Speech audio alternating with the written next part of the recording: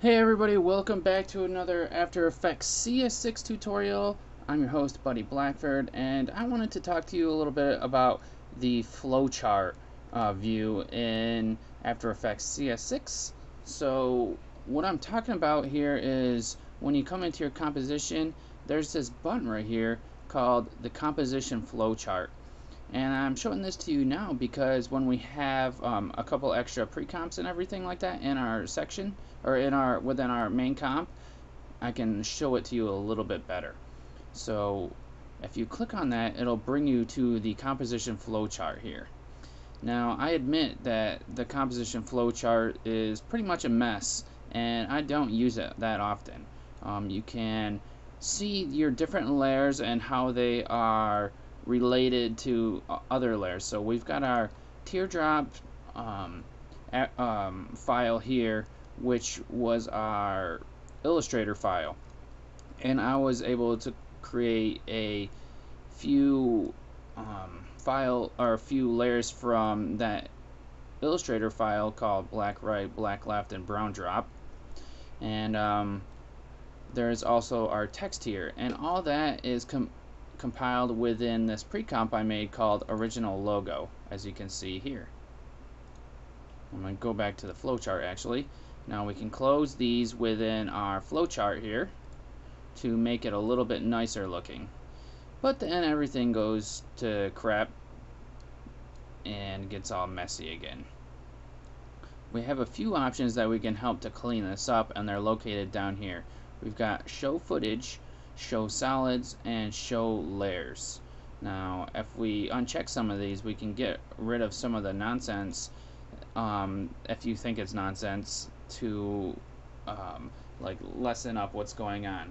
Now we've got all these layers here which are pretty much the same thing as what we have, but they're just the number of the layer. So we've got our background here, which was that picture, and then it has the layer name right after it. So in case like I wanted to change the layer name of this to Sunny BG, now it has the background name, or the background original image name, and then the new layer name. So now it's called Sunny BG.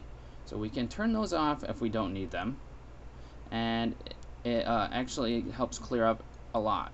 So now we can open these up. Now we don't have to see our layers anymore. And one thing that it does do though, however, is gets rid of like shape layer names and everything like that. So I mean, it's got its advantages and disadvantages there. I'm going to turn them back on. And we got our shape layers here now. We can see our layers of lights and our camera layer, and when we turn those off we cannot see them. So we can hide things like this. We've got our arrows showing the different flow that goes into this, and we can change the flow that we have here by clicking on this arrow and changing the flow direction.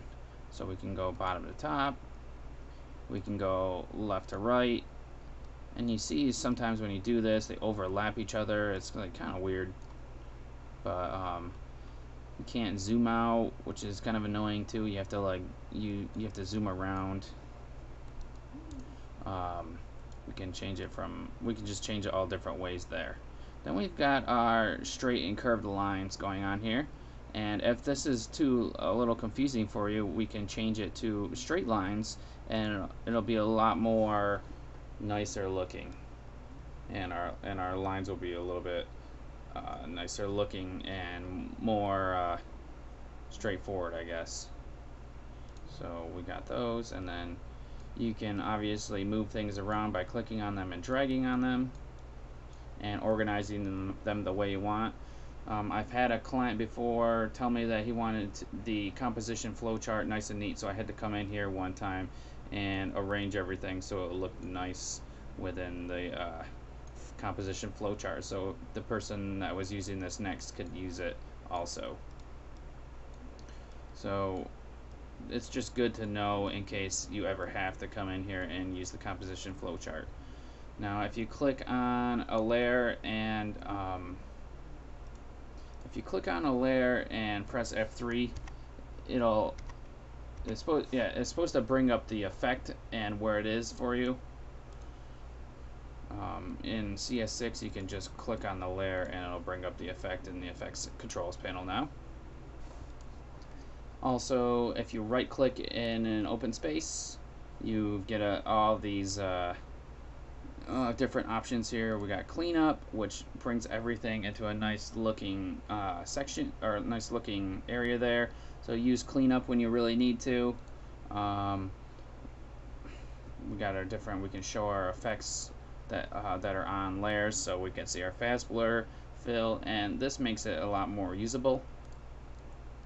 And then we've got our different justifies here. So if we go to justify center, everything will be like pretty decently cleaned up and everything like that. So this is just pretty much for someone to come in and look to see how your logos, how your pre-comps and everything are all set up and how they interact with each other and what's in what really quick. And I would only mess with this if you're actually asked to do it, and pretty much just you don't really need to worry about it too much. So that's all I'm going to talk about for this, and thanks for watching this one. And I don't know, not much to say about the comp flowchart. It's not super awesome, and it's not super crappy. So just use it if you need it. So thanks for watching this one, and I'll see you guys in the next tutorial.